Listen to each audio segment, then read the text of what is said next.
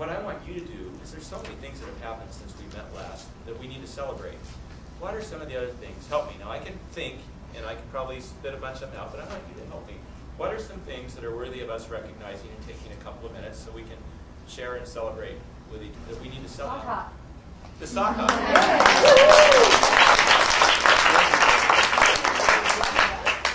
And Megan Swikowski has been teaching professionally for how many weeks now?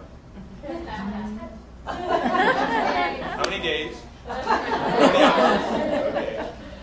So she's been teaching 10 weeks.